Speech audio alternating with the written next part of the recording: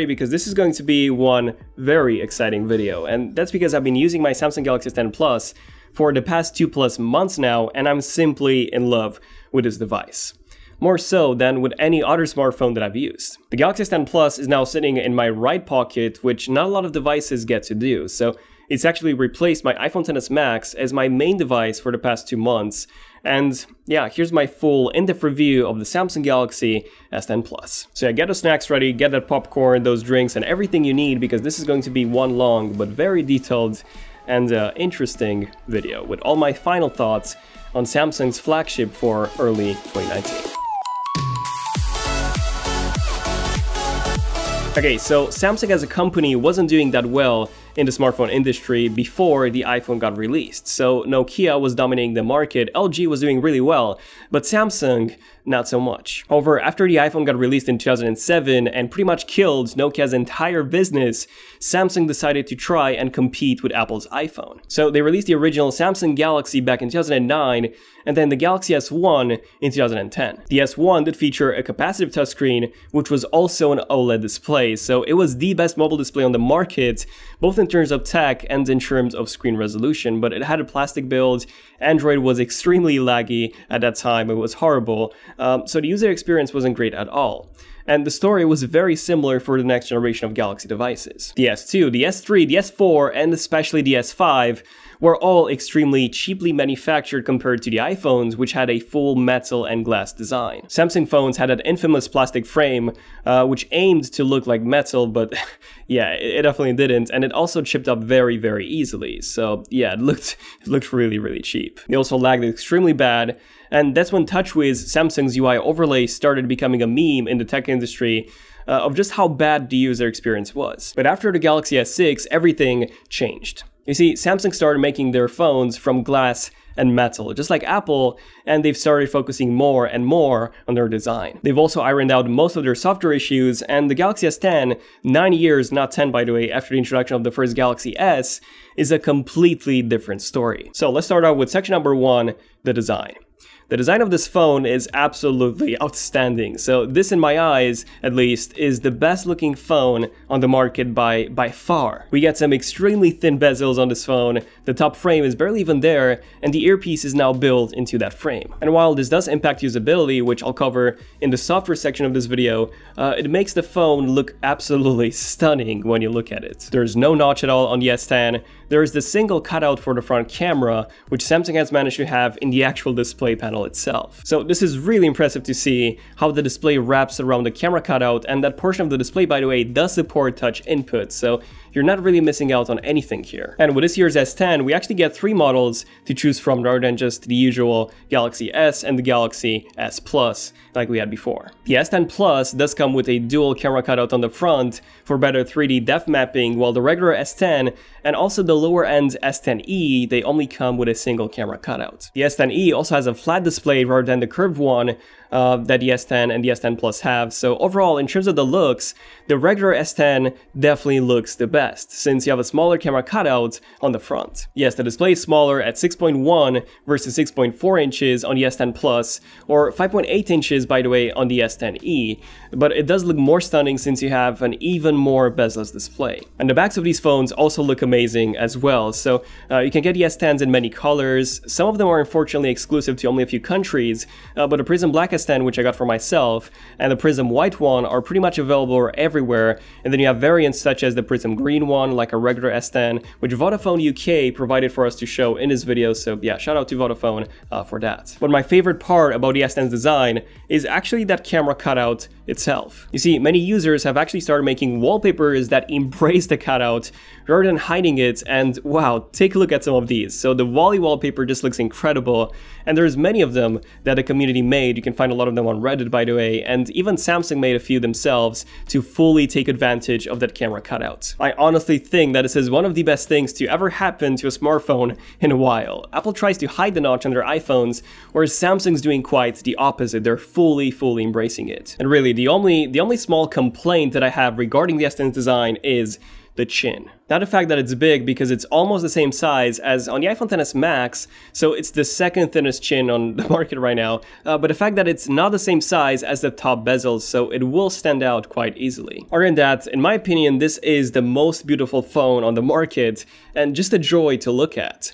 And speaking of looking at the S10, wow, that display, guys, that display is just insane. This is by far the best display on any smartphone on the market right now. I personally like my displays vibrant, so that's the mode that I use. I want my colors to pop, probably because I'm colorblind, joking, not really. But on a more serious note, the display is just outstanding. So it's a 6.4-inch 3040 by 1440 OLED display with an aspect ratio of 19:9 and a pixel density of 522. It's got Gorilla Glass 6, and honestly I don't have any scratches on mine, almost, so it's looking pretty good, whereas my iPhone XS Max is all scratched up. And probably the best part about this display is that it can display HDR10+ content. And this is when the display can go as bright as 1000 nits, which is just insane on a smartphone. Also, if you're coming from an iPhone, Android does support Google's VP9 codec, obviously. And in English, this means that you can watch 1440p videos on YouTube rather than being restricted to just 1080p videos like on all the Apple products.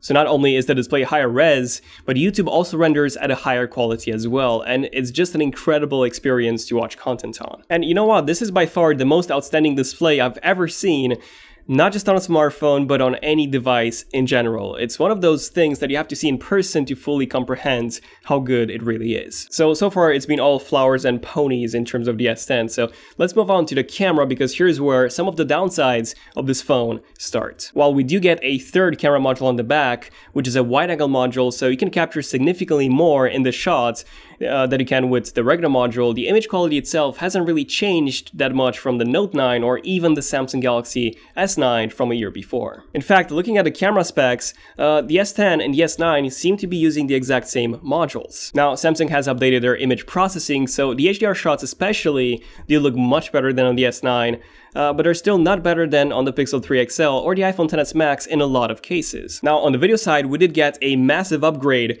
and that is the fact that you can now record for an unlimited amount of time, which might sound weird to some of you because, you know, pretty much every single smartphone on the market right now allows you to record for an unlimited amount of time. Well, not with Samsung phones, because before you were actually limited to just 5 minutes of 4K 60 video recording or 10 minutes of 4K 30. This was incredibly stupid considering that Samsung promotes a ton of storage on these phones. I mean, on the S10 you can have up to 1.5 terabytes of storage, and you know, you had that limit, that 5-minute limit of video recording before, which was insane. But I'm glad to see that the restriction has finally been removed. Other than that, slow motion is really good, but that's only if you only care about the results. So the S10 can shoot in up to 960 frames per second in 720p, but the slow motion movement detection is done automatically, so manual mode is glitched, by the way. And long story short, recording this quick balloon pop scene took about 5 to 6 attempts on the S10 versus the iPhone XS Max and the Google Pixel 3 XL, which nailed it the first time. So yeah, it's very frustrating recording slow motion on the S10, but when it does work, the result is really good. And then there's a few weird camera bugs, or I don't know, some weird decisions on Samsung's part, such as the fact that you cannot use the wide-angle lens or even the telephoto lens when recording video. That's unless you switch to 4K 30, so 4K 60 doesn't work with a wide-angle or the telephoto. Why? I have no idea. Optical image stabilization is missing from the wide-angle lens, but the telephoto lens does have it, so it doesn't make any sense at all for Samsung to limit this. Raw image processing, same thing. You can only take raw photos when using the main lens and not a telephoto or the wide-angle. I really want to take raw photos with a wide-angle lens, so why isn't that possible? Speaking of raw, the raw image processing is good, but it's nothing compared to the iPhone XS Maxes, which has the best dynamic range on any smartphone today. Now, don't get the wrong idea. I'm not saying that this camera is bad. On the contrary, the S10 has the best smartphone camera on the market, same spot as the Google Pixel 3, the iPhone XS Max, and the Huawei P30 Pro. But they all have different ups and downs. For example, the iPhone XS Max excels in video and dynamic range when it comes to photos.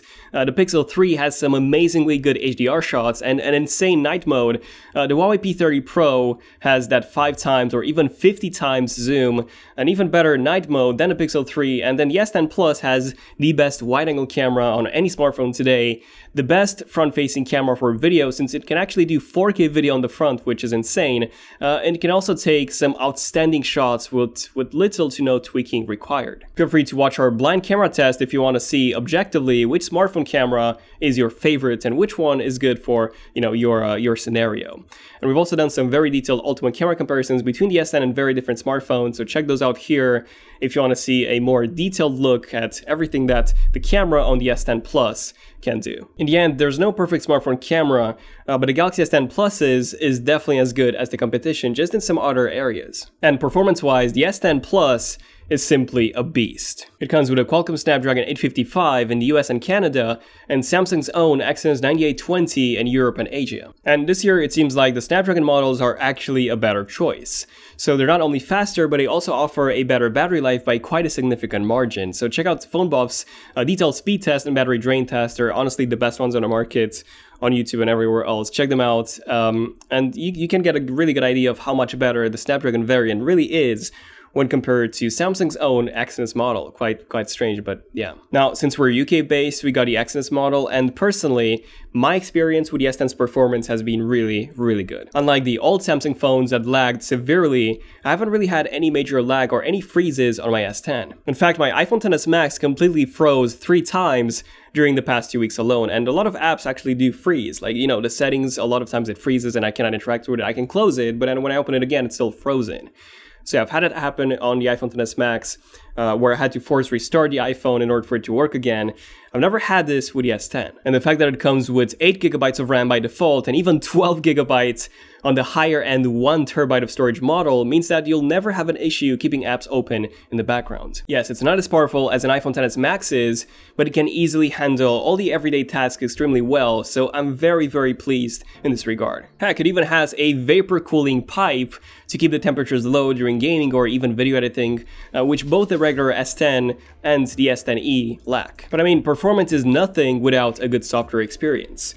So I'm very pleased to say that the S10 has the best software experience I've seen in a Samsung phone by a long margin, and one of the best software experience I've seen in an Android phone today. Samsung's new One UI is a huge improvement over the previous Samsung Experience UI. So not only do you get this really cool system-wide dark theme, but the whole idea behind Samsung's One UI is that you can use it with one hand. So you can swipe down from the home screen to access the notification panel, and even the brightness slider, all with just one finger. And everything is also based on gestures now, so you can swipe up in the middle to go home, you can swipe up on the right-hand side to go back, and you can swipe up on the left-hand side to open up the multitasking panel. Not the best gestures out there, definitely better than on the Pixel, but there's still slide up gestures of the previous buttons rather than something entirely new and designed specifically with the lack of buttons in mind. So, like the swipe left and swipe right gestures that we have on the iPhone. However, the fact that you can have folders on the app drawer is just brilliant. So you can basically have the entire iOS app UI with a swipe up of a finger, and then you can keep the home screen clean and simple with just a few icons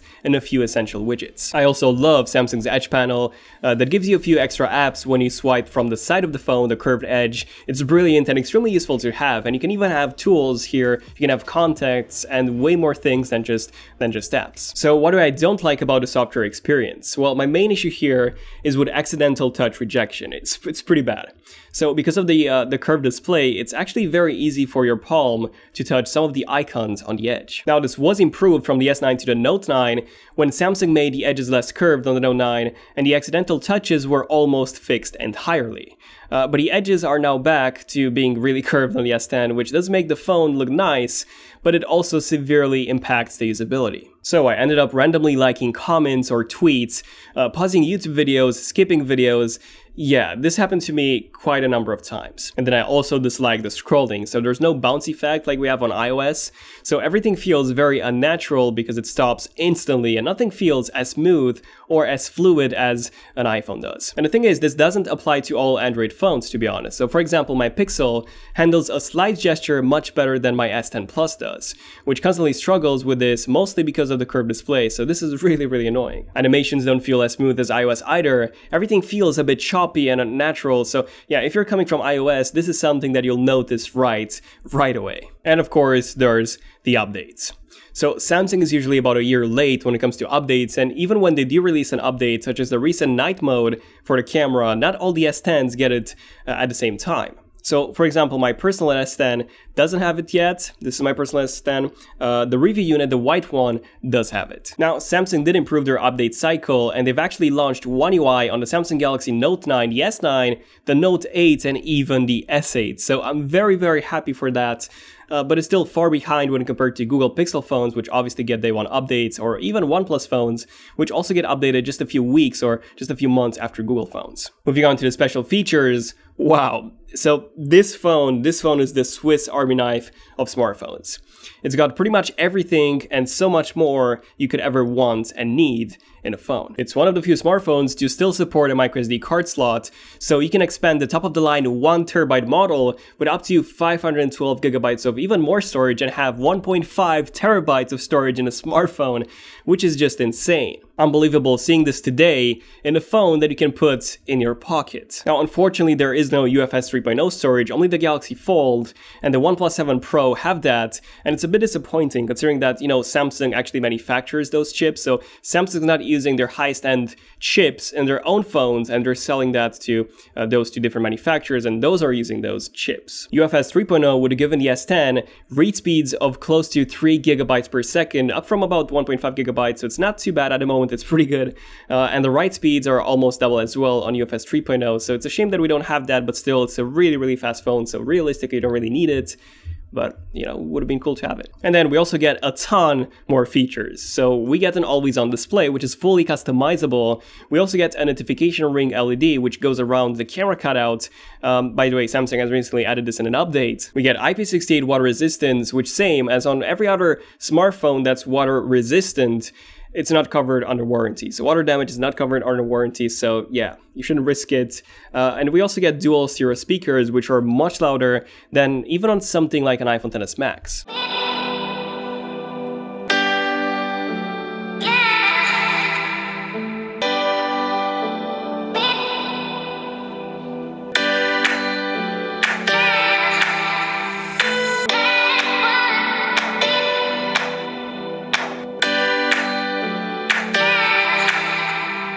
We also get a headphone jack, which is really useful to have if you're not fully invested into the wireless headphone ecosystem. But if you are, Samsung has also released the Galaxy Buds, which are their answer to Apple's second generation AirPods. They isolate the sound much better than the AirPods. They sound okay, not as full as the AirPods, but really close. The microphone is pretty bad, by the way, but they do offer better controls than the AirPods, and probably the best part about them is that you can actually charge them on the back of your S10. Yes, the S10 now has reverse wireless charging, so you can charge anything that supports wireless charging from the back of the S10. Your Galaxy Watch, your Galaxy Buds, or even, yes, an iPhone for that matter. And then wireless charging is now even faster on the S10 with up to 12 watts of charging. So yeah, that's great. And fast charging is also really good on this phone. So it can get up to 33% in about 30 minutes of charge, which is really good considering the massive 4100 mAh battery. But there are two outstanding features on this phone that not a lot of reviewers or even people talk about, and these are by far the most impressive features on any smartphone on the market. The first one is called DeX. So with the S10, you can use the USB Type-C port, which is also USB 3.1, by the way, not 2.0 like we have on the iPhones, and you can connect it to an external monitor. And once you do that, it boots into this DeX mode, which looks very similar to a Windows 10 experience. So you have all of your apps here in full screen, and apps such as Microsoft Office and Chrome, they actually work just as they do on your full desktop computer. They look the same and they work the same. And yes, you can even attach a wireless mouse and a wireless keyboard and basically transform your S10 into a desktop computer whenever you get back from work. And this is absolutely amazing. If you're the kind of person that mostly uses their smartphone and nothing else, being able to use this as a full desktop PC when you're home or even at work is not just so convenient, but it's also far more affordable than having to buy a completely new computer. And then the second big unique feature is VR. So Samsung has the best mobile VR on the market right now, the Gear VR, which also comes with a motion controller. And this is something that I recommend to every single Samsung user, actually, not just S10, it works with the S9, S8, to get. It's so awesome. The Gear VR is actually made in partnership with Oculus, so you have full access to thousands of Oculus apps and games, and with the S10's gorgeous 3K OLED display, everything looks just stunning.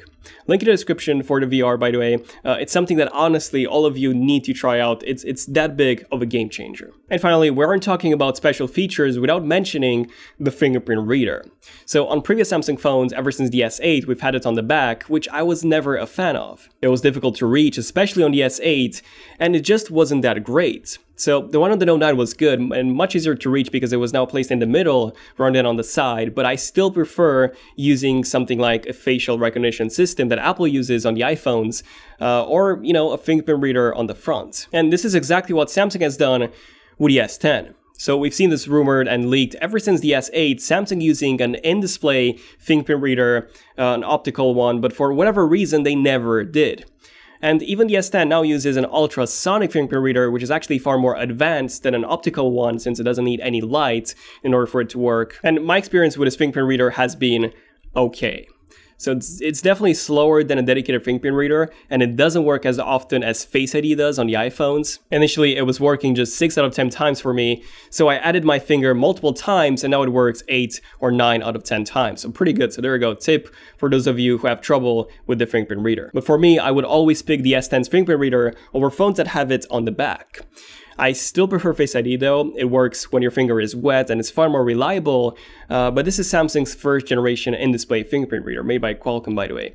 And I'm pretty confident that it's going to get even better with future software updates and eventually, you know, new Samsung Galaxy phones as well. And the S10 is also one of the world's first smartphones to feature Wi-Fi 6 or Wi-Fi 802.11ax, the brand new standard that can get theoretical speeds of up to 10 gigabits per second. So there's very few Wi-Fi 6 routers and networks out there, but this is still a great thing to have for future-proofing. And speaking of future-proofing, if you want 5G, Samsung will be selling the 5G variant of the S10, which not only comes with, you know, 5G, but also a larger 6.7-inch display, as well as a 4th extra camera module. And the battery life has been amazing for me as well, so it can easily last me for a full day of use, even when I'm traveling, and I'm a really heavy user. So yeah, the S10 also has this adaptive power saving mode, by the way, which limits background usage of certain apps based on what and how you use your apps and when you use them. And you can also manually toggle this ultra power saving mode. It's not called like that anymore, but it still works in a similar way where the UI is black entirely and you have this simplified UI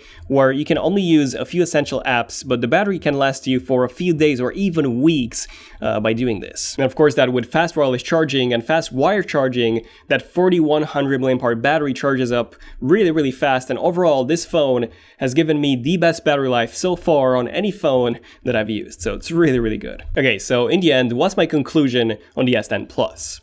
Well, honestly, this is it. This is the best smartphone on the market right now. Overall, this is the full package. And keep in mind that this is coming from someone who uses mostly Apple products. The S10 Plus is an amazing device with a stunning display, outstanding battery life, a very versatile camera, and even the price of it is actually really good. On Samsung's website, the S10 Plus starts from £900 in the UK. This is for the baseline 128GB model.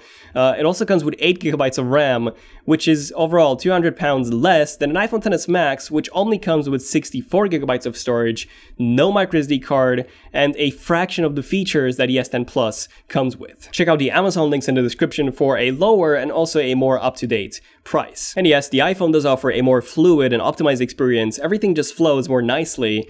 And if you're heavily invested into the Apple ecosystem, then yes, get an iPhone. This is a much better choice.